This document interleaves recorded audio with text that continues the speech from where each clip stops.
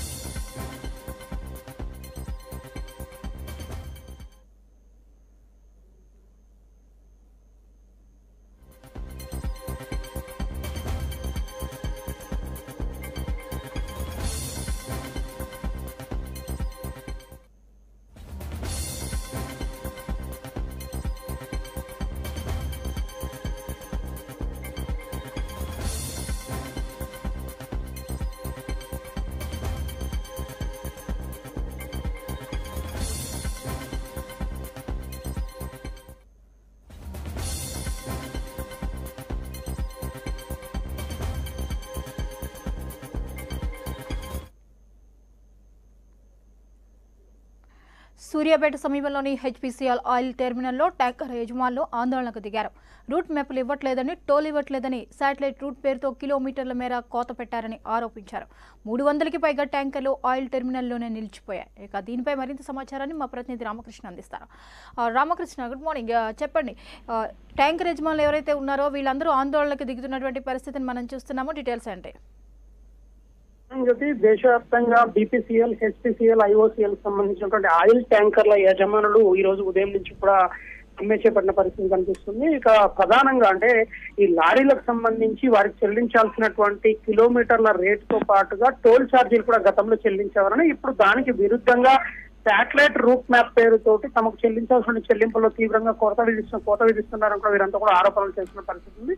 వీటన్నింటినీ పూర్తిగా క్లియర్ చేయడంతో పాటుగా ఖచ్చితంగా అంటే గతంలో ఏ రకంగానైతే చెల్లింపులు జరిపారో అదే రకంగా చెల్లింపులు జరిపితే తప్ప తాము సమ్మెను విరమించలేదని చెప్పేసి కూడా వీరందరికీ దేశవ్యాప్తంగా కూడా సమ్మె నిర్వహిస్తున్న పరిస్థితి ఉంది. ఈ క్రమంలోనే సూర్యాపేట జిల్లా కేంద్రంలో ఉన్నటువంటి టెర్మినల్ వద్ద దాదాపుగా 350 పైగా లారీలు ఇప్పటికీ అక్కడ పూర్తిగా నిలిచిపోయాయి. వీరంతా కూడా వారి అంటే సంబంధిత పెట్రోల్ బంక్స్ ఏదైనా పెట్రోల్ బంక్స్ కు నిత్యం కూడా ఈ పెట్రోల్, డీజిల్ సరఫరా చేసేటటువంటి ఆయిల్ ట్యాంకర్లు నిలిచిపోవడంతో రవాణా వ్యవస్థకు కొంత తీవ్రమైనటువంటి ఇబ్బందులు తలెత్తే పరిస్థితి కూడా చాలా స్పష్టంగా కనిపిస్తుంది. ఇక దేశవ్యాప్తంగా లాక్డౌన్ నేపథ్యంలో గత 41 రోజులుగా కేంద్ర రాష్ట్ర ప్రభుత్వాలు తీసుకుంటున్న చర్యల నేపథ్యంలో రోడ్ల మీద లారీలు కానివ్వండి, ట్రాన్స్పోర్ట్లకు సంబంధించిన వాహనాలు కూడా పెద్దగా తిరుగుతున్న పరిస్థితి లేదు. ఇదే సందర్భంలో అంటే లాక్డౌన్ పూర్తిగా ముగియక ముందే ఆయిల్ టెర్మినల్లకు సంబంధించి ఆయిల్ ట్యాంకర్ల యజమానులు ఎవరైతే ఉన్నారో వీరితో సమ్మె చేపట్టడంతో రవాణా వ్యవస్థపై దీని ప్రభావం తీవ్రంగా కూడా కనిపించే పరిస్థితి ఉంది. కూరగాయలతో పాటు నిత్యావసర సరుకులు, అదేవిధంగా దేశవ్యాప్తంగా ఇతర ప్రాంతాలకు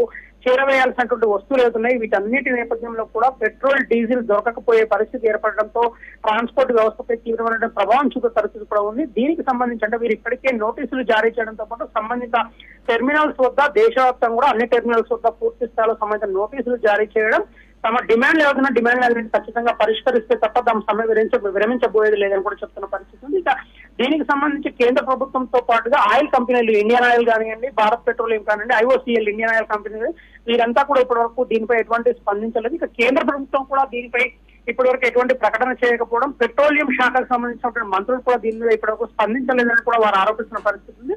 దీనిపై వీరందరూ స్పందించిన తరువాత ఆయిల్ ట్యాంకర్ల యజమానులు ఏ రకమైన నిర్ణయం తీసుకుంటారో వేచి చూడాల్సిన పరిస్థితి. ప్రస్తుతం మాత్రం ఈ రోజు ఉదయం ప్రారంభించినటువంటి సమ్మె నేపథ్యంలో దేశవ్యాప్తంగా కూడా కొన్ని వేల సంఖ్యలో ఆయిల్ ట్యాంకర్లు ఎక్కడికక్కడే నిలిచిపోయాయి. ఇదే పరిస్థితి కనుక మరొక 2-3 రోజులు ఇలాగే కొనసాగినట్లయితే ప్రజా రవాణా వ్యవస్థతో పాటుగా సరుకుల రవాణా వ్యవస్థపై కూడా తీవ్రమైన ప్రభావం చూపడంతో పాటు సాధారణ జనజీవనం అంటే ఈ రోజు ప్రతి ఒక్కరికి కూడా ద్విచక్ర వాహనం లేని పరిస్థితి ఎవరికి కూడా లేదు. ఈ ద్విచక్ర వాహనాలకు సంబంధించి పెట్రోల్ తో నడిచే ప్రతి వాహనం, పెట్రోల్ డీజిల్ తో నడిచే ప్రతి వాహనం కూడా ఎక్కడికక్కడ నిలిచిపోయే పరిస్థితి కూడా ఏర్పడే పరిస్థితి ఉందని చెప్పేసి కూడా ఇప్పటికీ భావిస్తున్న పరిస్థితి. అయితే ఆయిల్ ట్యాంకర్ల యజమానుల నిర్ణయంలో ఎటువంటి మార్పు కనుక లేకపోతే రాబోయే 4-5 రోజులు అంటే ఇప్పటికే పెట్రోల్ బంకుల్లో కొంత స్టాక్ ఉన్నప్పటికీ ఆయిల్ ట్యాంకర్లు ట్రాన్స్పోర్టేషన్ బంద్ అయినట్లయితే మాత్రం పూర్తి స్థాయిలో కేవలం 4-5 రోజుల్లో దేశవ్యాప్తంగా అన్ని రకాల వాహనాలు, ద్విచక్ర వాహనాలతో పాటు ప్రజా రవాణా వాహనాలు, అదేవిధంగా సరుకు రవాణా వాహనాలు పూర్తిగా ఎక్కడికక్కడ నిలిచిపోయే పరిస్థితి మనం చాలా స్పష్టంగా కనిపిస్తుంది. ఇక దీనికి సంబంధించి ప్రభుత్వం వెంటనే స్పందించడంతో పాటు తమ డిమాండ్లను పరిష్కరించడం ద్వారా లాక్డౌన్ పూర్తయ్యే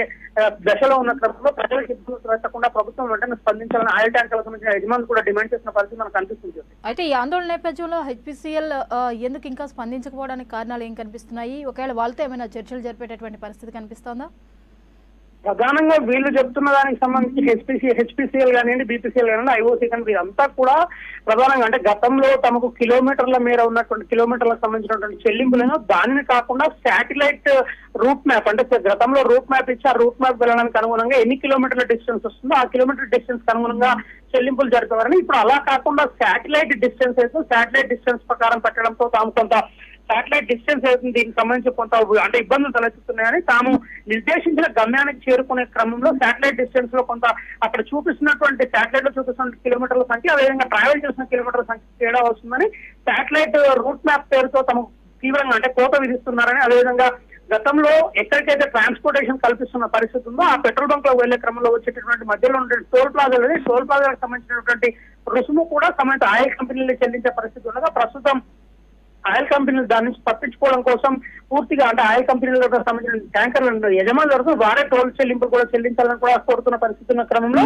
దీనివల్ల తాము తీవ్రంగా నష్టపోతున్నామని కిలోమీటర్ల మీద కోతలు విధించడం, అదేవిధంగా టోల్ చెల్లింపులు చెల్లించకపోవడంతో తమకు ట్రాన్స్పోర్ట్ లకు సంబంధించినటువంటి ఆయిల్ ట్యాంకర్ల సరఫరా చేసినటువంటి తామంతా కూడా తీవ్రంగా నష్టపోయే పరిస్థితి. ప్రస్తుతం ఇప్పటికే లాక్డౌన్ నేపథ్యంలో ఆర్థిక ఇబ్బందులతో సతమతమవుతున్న తమకు ఈ ఆయిల్ కంపెనీ ఈ రకమైన నిర్ణయం తీసుకోవడం ద్వారా ఇబ్బందులు తలెత్తుందని వారు చెప్తున్నారు. ఇక ఆయిల్ కంపెనీల నిర్వాహకులు మాత్రం ఖచ్చితంగా కేంద్ర ఆయిల్ కంపెనీలకు సంబంధించినటువంటి వ్యవస్థ ఏదైతే వ్యవస్థ వారం నిర్ణయించిన దానికి అనుగుణంగా కేవలం శాటిలైట్ రూట్ మ్యాపింగ్ ఏదైతే శాటిలైట్ రూట్ మ్యాపింగ్ ద్వారా మాత్రమే వీరికి చెల్లింపులు చేస్తామని కూడా చెప్తున్న పరిస్థితి. ఇక టోల్ ప్లాజాలకు సంబంధించిన రుసుము విషయంలో కొంత చర్చ జరగాల్సిన అవసరం ఉందని కూడా ప్రస్తుతం భావించిన పరిస్థితి.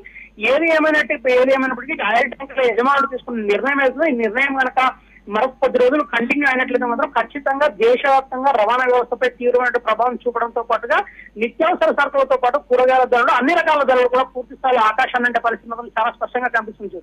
Right, thank you Ramakrishna.